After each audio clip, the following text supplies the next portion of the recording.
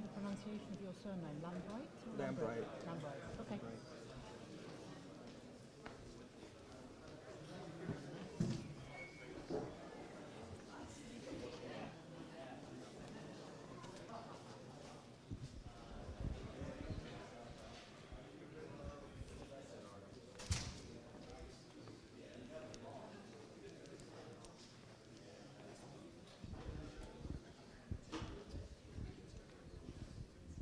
Okay, everyone, if you could please make your way to your seats. This is the final scheduled talk today before the lightning talks start. And I would very much like to introduce you to Dan Lambright. Thank you.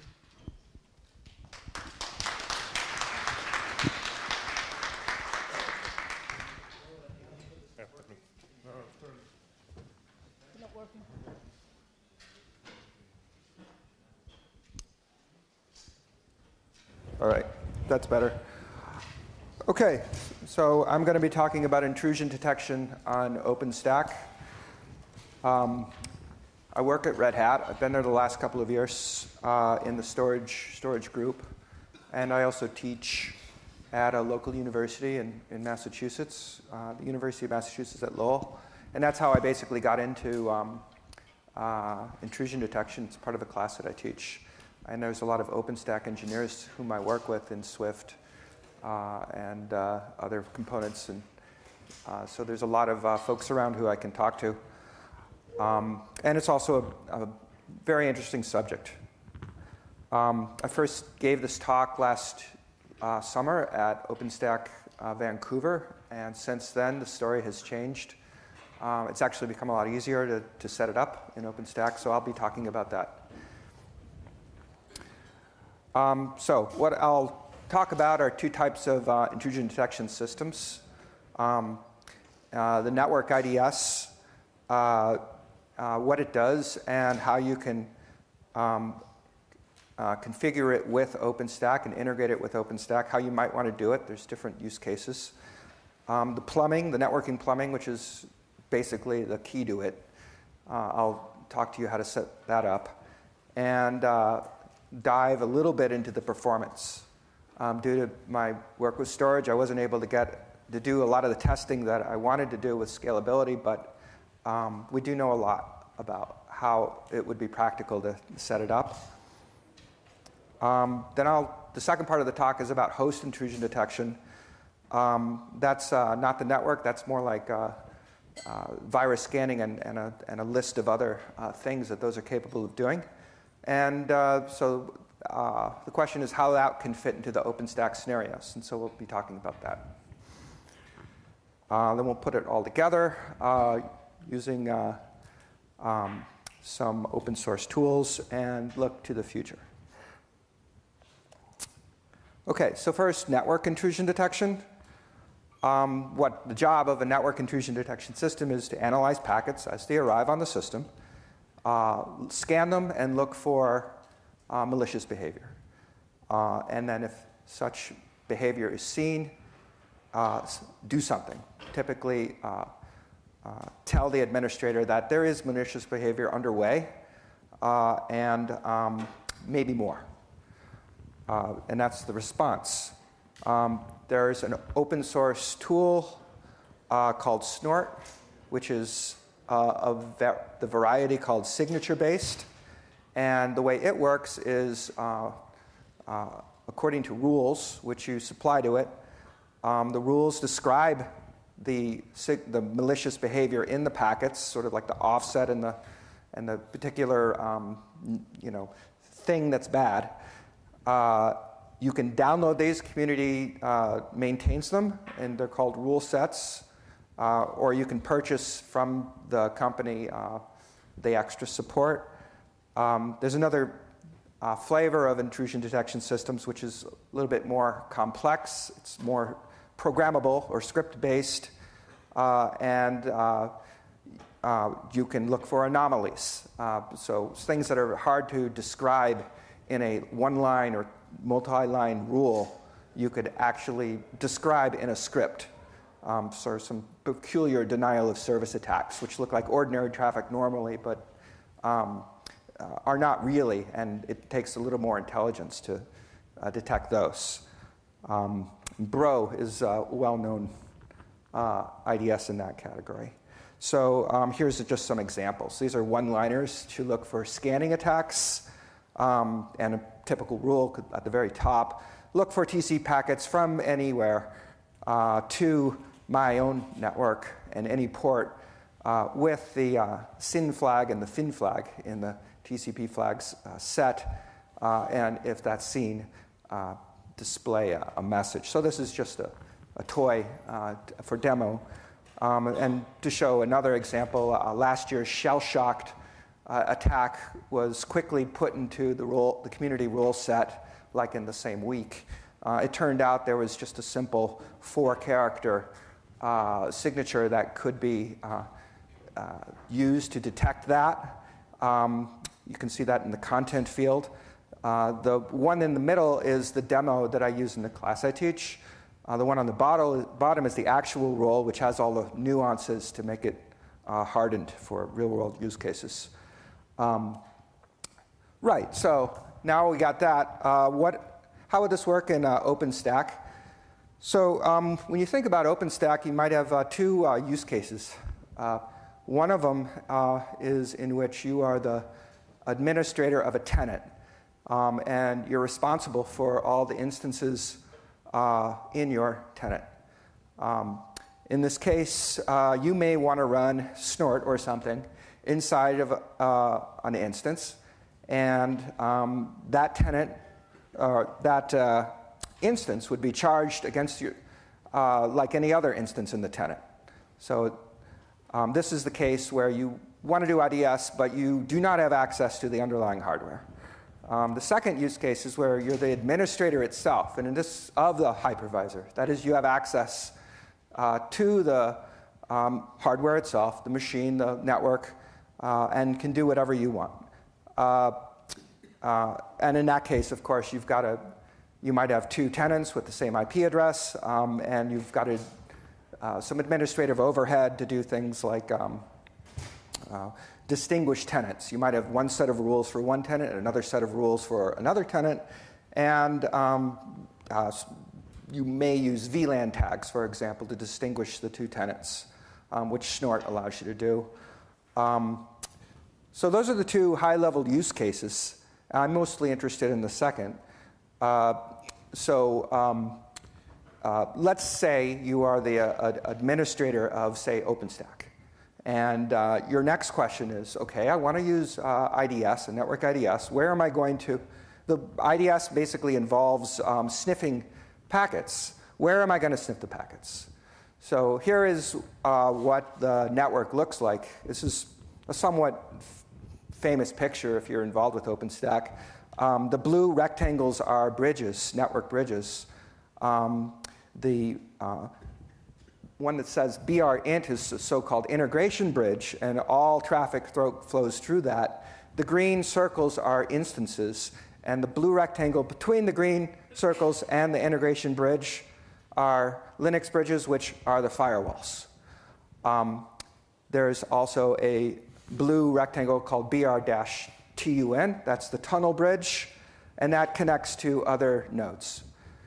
So that's the network layout internally, and if you're an administrator, your next question is, where do I plug in my IDS? So here's one option that you could do. You could just create another instance and put it between that firewall, that Linux bridge that I mentioned in the previous slide, and the instances. And this, I know people who are doing this, who have tried this, and it does work, but it's slow. And because it's a store and forward model, you have an instance which reads every packet, and then it checks it, and then forwards it on to the ultimate destination. It is technically possible, but I'm not crazy about it because of the performance overhead. Better, I think, is to mirror the traffic somehow. The traffic goes to its destination as normal, but you receive a copy of it at the IDS, where you can analyze it and take preventive action. Of course, there's a window between the time that you see it and by the time it goes to the destination, but this is more like, I think, the way it's set up in real life, typically. So what you actually want is a tap.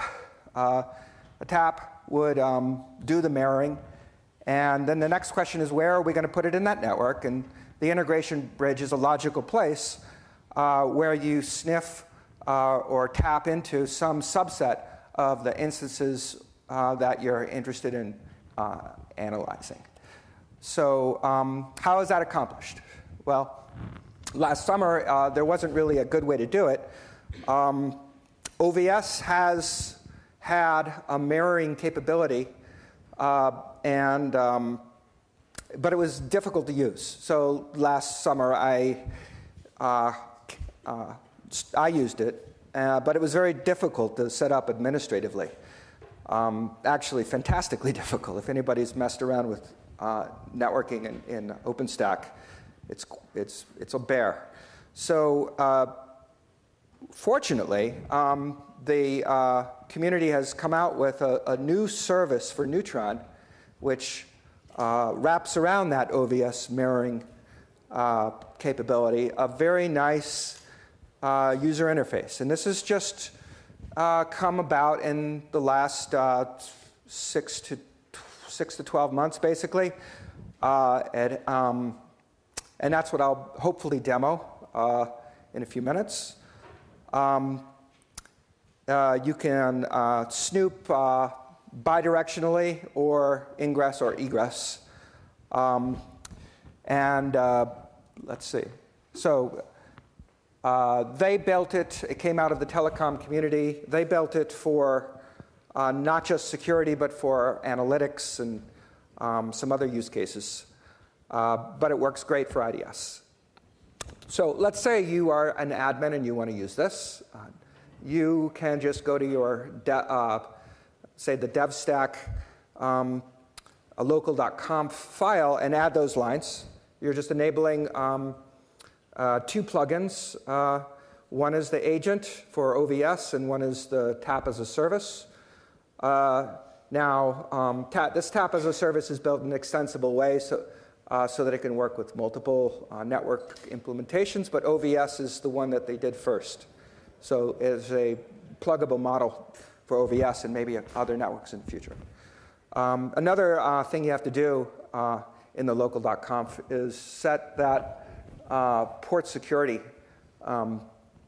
flag. And what it does, I believe, is say it's OK for you to forward a packet through the bridge to a destination in which the MAC address is not the same as the destination. That's normally blocked. But with the security, you can do that. That means traffic that was originally destined for that MAC address can go to somewhere else without it being blocked. And you need to explicitly say that. Let's say you have tried this. You've downloaded it. What you'll see is a new bridge is created called the tap bridge. It's another blue rectangle in the diagram. And it's connected to the integration bridge and also the tunnel bridge. Because the nice thing is that you can have multiple OpenStack nodes, and one can tap into another node. The API looks like this. Straightforward. Basically, you have a fan-in model where there's a single destination, in our case, the IDS, and multiple sources. So multiple sources are called flows, and a single destination is called a service. So you first create the service with the interface that's up there. You supply a Neutron port that can be the port of the IDS instance, and you create flows. Those are the ports of the sources that you want to sniff. Right, so you do that. This is just a depiction, I don't know if you can see it, of OVS VS-Cuddle show. This shows all the bridges, and you can see there's a tunnel bridge there created. Another interesting thing, I'm not sure you can see this either.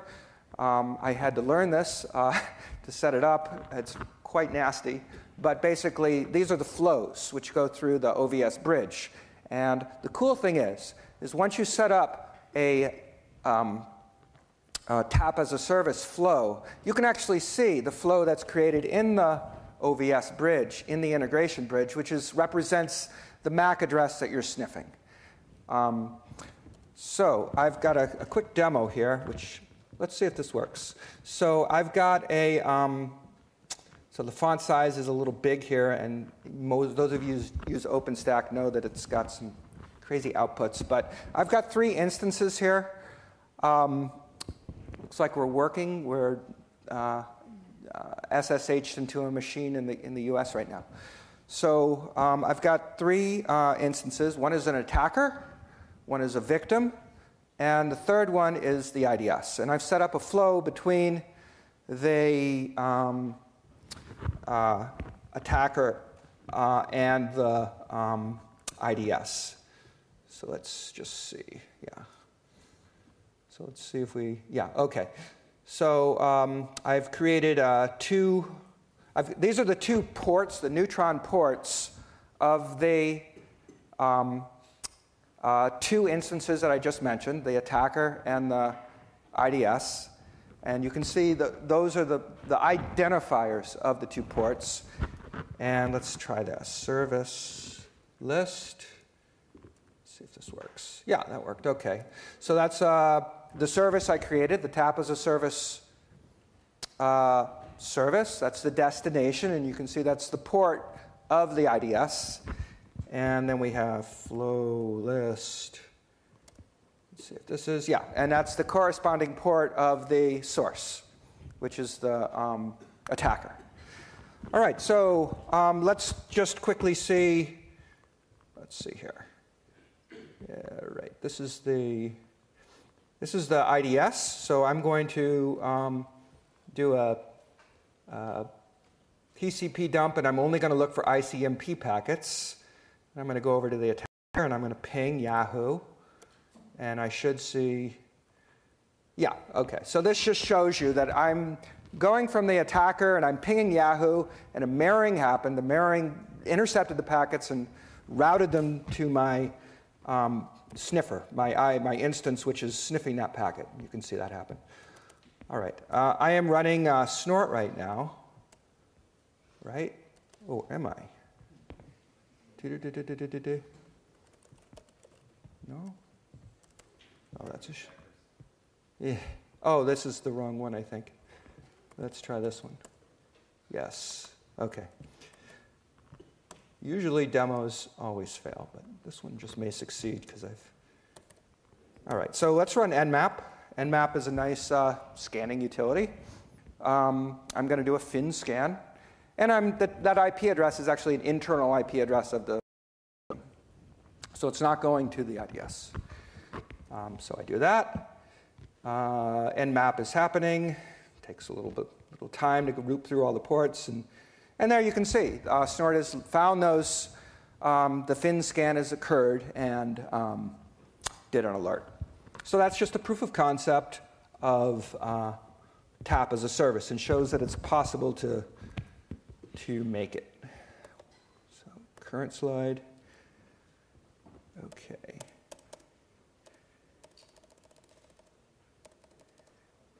OK. Right. So that shows that it's practical to do. I think it shows that you can do an IDS. This was not true last summer. I think it is true now. The next question you might have is, OK, so do I want to run the IDS on the same node as my instances that I'm protecting? If you do that, you begin to worry about the cores that you're swallowing up for this monitoring. And what might be preferable is to run the IDS on a separate node.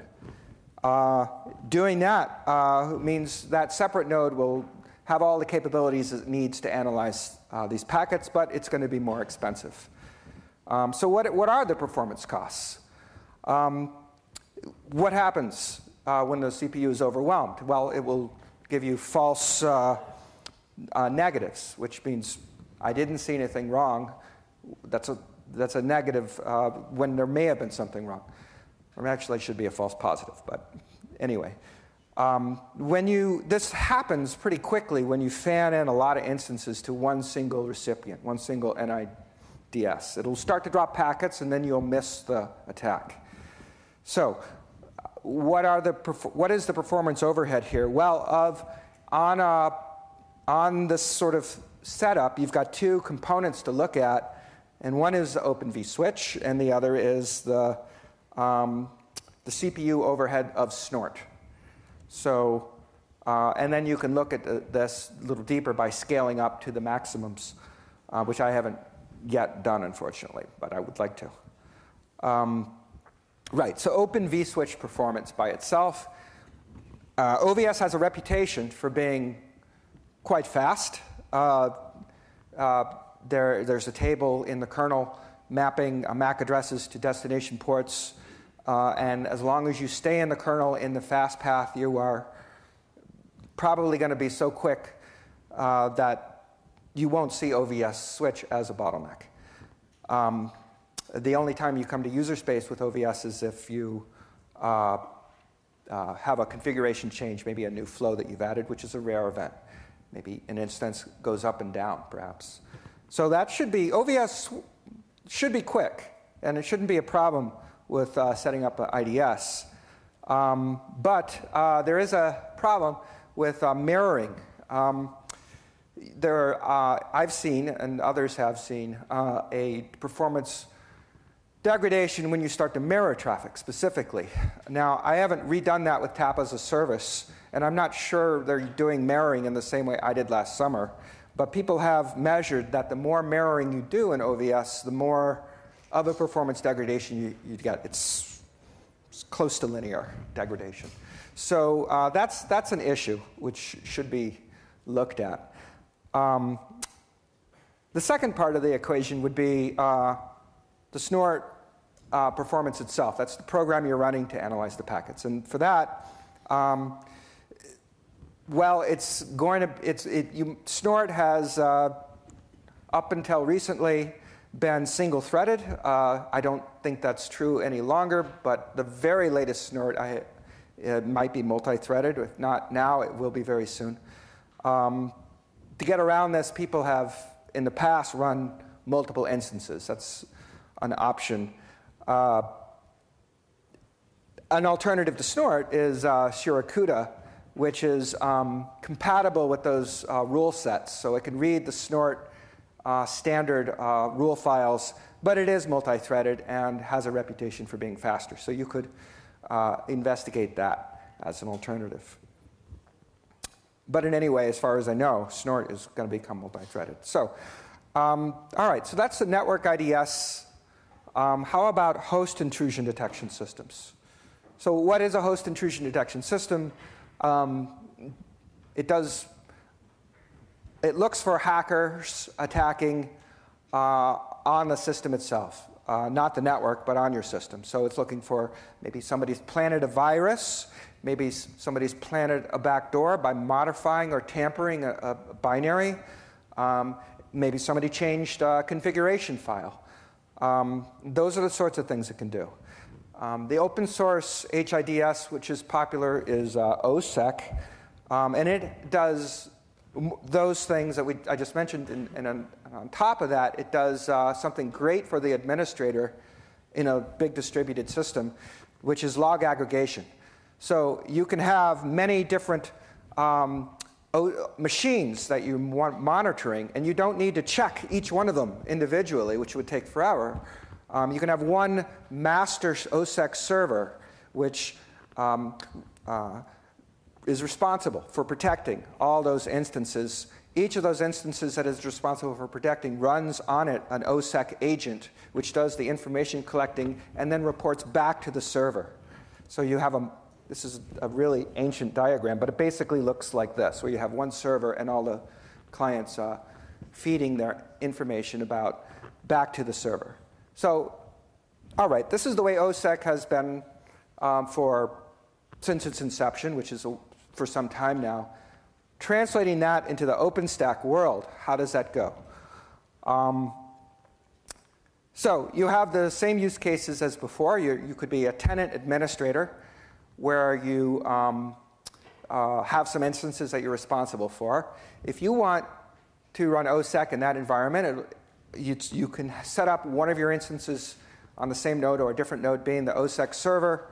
But you'd probably want to give, actually you would have to force your tenant users to run OSSEC, and that means having the OSSEC agent, and that means putting that in your glance images. Now, if you are, the other use case is if you're responsible for the whole thing, that says you're the hypervisor administrator, then you can do some additional things. You can actually look at the OpenStack configuration itself and protect that. So we'll talk about that for a few slides as well. Here's an example OSSEC alert. Somebody tries to log in to your system, to the root user, and they put in the wrong password. And var log messages reports this happened. And OSSEC will see that because it can parse logs from multiple sources. That's part of log aggregation. It can read Snort logs, var log messages, web application firewalls. It can get all these different sources, parse those different log sources. So you only need to read one set of logs. So let's say it read Verilog messages. It can then generate a it can then do some response, like alert the administrator. In OpenStack, it could do a bit more, and a parser could be created for the many OpenStack logs. So OpenStack has neutron logs, Nova logs, Keystone logs, et cetera, and a parser could be written just like it is for any other application, and OSSEC could read that and say, flag, an illegal network topography change occurred. I don't know if anybody's doing that. It would probably be quite challenging to do because parsing the OpenStack logs would be quite a job, but it's theoretically possible, like it is for any other application that OSSEC works with. File integrity checking is another thing that OSSEC's capable of doing. This is if somebody's modifies a file, modifies a binary. A hacker says, I'm going to take a file and I'm going to modify it so it does something beyond and malicious that it's supposed to be doing, and you don't know because it looks like the original file. Well, OSSEC will find those kind of backdoor attacks by scanning your file systems, whatever directories you wish it to scan, and compute checksums for each of those files and store them. So if somebody modifies a file, it'll come up with a new hash, and then you can compare the saved hash with the modified hash, and they won't match. And then you can say, wow, this changed behind your back. Now, in the OpenStack case, I think it would be interesting to, you could actually do this with the Python files. So if somebody went and modified OpenStack code, so OpenStack software, you could quickly find it with this mechanism. Now, active responses in OpenStack are interesting because they're actually shell scripts. So you can OSSEC could do anything in a shell script, basically, including killing an instance, turning off a tenant, or adding a new firewall rule to the Linux bridge, a new security group. That's all within the realm of possibility. So, all right. So putting all this stuff together, you might have two nodes. You might have, call it a monitoring node and a compute node, and you have an instance, and maybe the instance is has the OSSEC agent in it, so it's on that system monitoring the host, and you're also monitoring the network. So so malicious traffic comes in, and you have that traffic gets mirrored and read by Snort it's mirrored to the other node, and then OSSEC, which is capable of reading Snort logs and parsing them and understanding them, will capture that, and then it can go ahead and tell the agent to run a shell script which could turn off and block that traffic. And if OSSEC is too much for you, it's overkill, and you just want to do network intrusion detection, it's the same idea. Would work fine, because Snort is capable of doing active responses as well.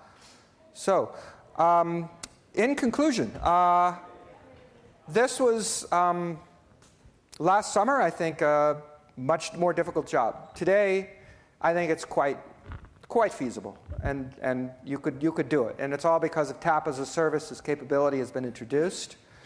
Performance bottlenecks are still an issue if you're running many dozens of instances or more, and feeding them all that traffic into a single IDS. I think that's going to likely drop packets, and so you've got to look at the cost as well. That's going to add up, and you're going to probably want a monitoring node, and you're probably going to want to.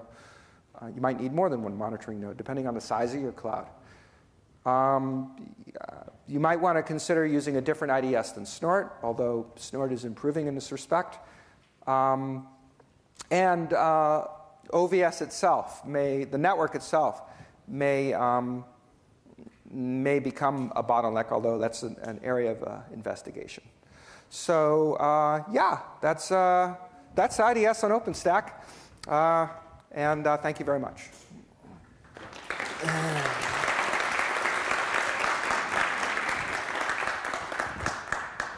So I have a scarf, or we can go home if anybody has a question.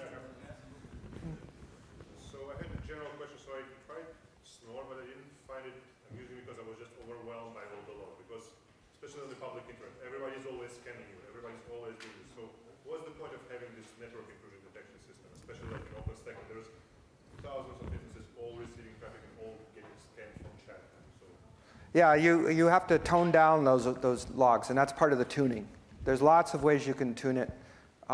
There's basically a file called threshold, which I use myself when setting this up to turn off a lot of the bogus logs, which are overly paranoid. If you don't do that, I agree, it's not terribly useful. IDS is not for everybody. Firewalls probably handle the majority of the cases for most people. But for those of you who want to use an IDS, probably the first step you're going to do is tone down the log messages and set those thresholds and screen out some of the junk. Yeah.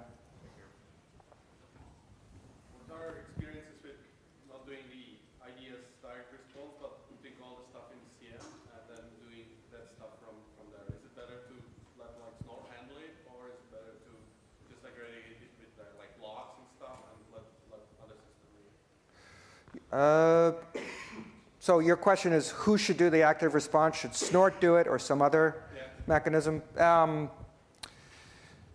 I think it's the flexibility that you get from making your own active response, your own shell script is worth the trouble. It's a little more administrative overhead, but you can fine-tune exactly what you want to do. And particularly with OpenStack, you probably would want to do something that's in the OpenStack API. You might want to kill an instance or something. And Snort doesn't know how to do that. Snort doesn't know anything about OpenStack. So it's likely that you'll, and I think this is an area that people will be contributing to more and more. Now that we have TAP as a service and this is viable, you might see people with OpenStack-specific active responses, which Snort won't know anything about but can call, can invoke. How much traffic can Snort pass through? Can you do like 10 gig network? Yeah, that was like, I don't know. But I think it will, last I looked, it was still single-threaded. I might be wrong now. Because it was single-threaded, it tended to drop packets. When it dropped packets, you don't see the attack. So there's alternatives out there which would fit just fine in this model. I'm not saying Snort is the most popular, but that's why I brought it up. But there's other ones, like that Suracuda that I mentioned. I think Snort's, I guess I like Snort because it has such a large community that people add rules like immediately. So like this Shell Shocked came out last year, and immediately there was a new rule added. So that's real important. Oh, let me give you your gift. Oh, okay. So the 30% degradation performance with OpenVSwitch and the TAP configured, that's actually measured on an actual OpenStack node, or is that some kind of I think that was in isolation. I did it myself, and I reproduced it, but I had seen it written in a paper, which I referenced in the slides. So that was not TAP as a service. That was just vanilla OVS port mirroring. So OVS has a capability to do this. I see a signature when you set up port mirroring with OVS. I can do OVS dump flows, one of those commands, and I can actually see the word mirroring in there. Now, when I do TAP as a service, I don't see that any longer. So I'm wondering if they've figured out a different way to accomplish the same thing without using mirroring, and that's something I'm not clear on. Okay, so the reason I'm asking is if you mirror the packet that's coming to the integration bridge, yeah, and later you need to send out one copy of the packet to a port somewhere, and the other copy needs to be encapsulated into the XLAN in typical OpenStack configuration, which means you need to do a copy of the packet, and that's costly. Maybe that, yeah, but I suspect, I don't have proof, but I suspect that is the origination of the 30% drop, that what you just said. That's something that's probably you cannot fix, because you have to do the copy, you're modifying it. You're adding a VXLAN ID, and that incurs the copy? Yeah. Well, here. This is going to be a long way, but I'm going to try it. Oh.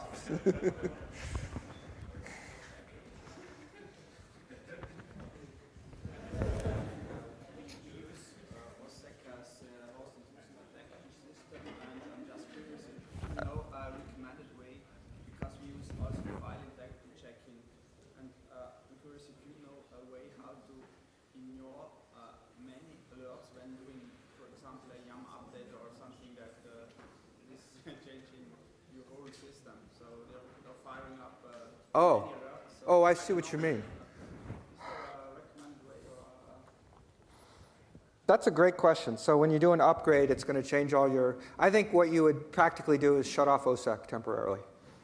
Yeah, you would have to. And you'd have to recompute. So OSSEC also is a slow background crawl over the file system.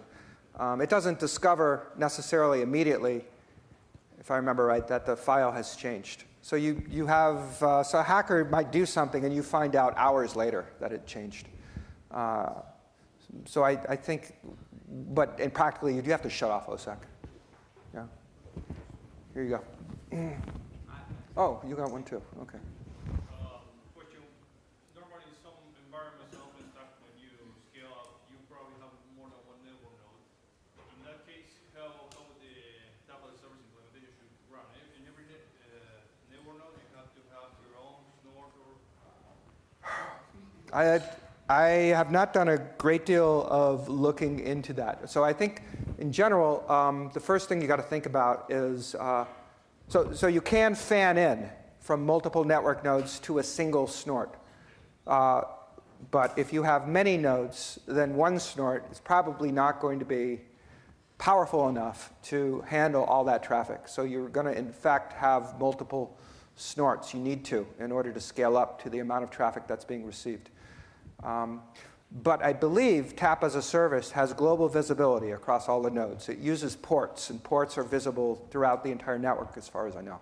So it will handle the underlying mechanisms to set up TAP bridges on each of those network nodes. And you give a port, and the port may live way over here, but the TAP as a service will set things up such that it will route the packet to the correct location without you having to worry about it as an admin.